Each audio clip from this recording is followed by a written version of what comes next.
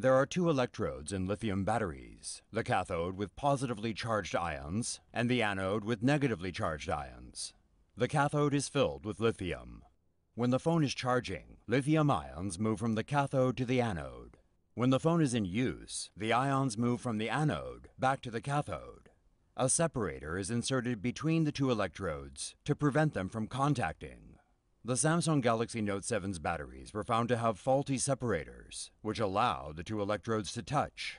This redirects energy to chemicals called electrolytes, which help to conduct the current.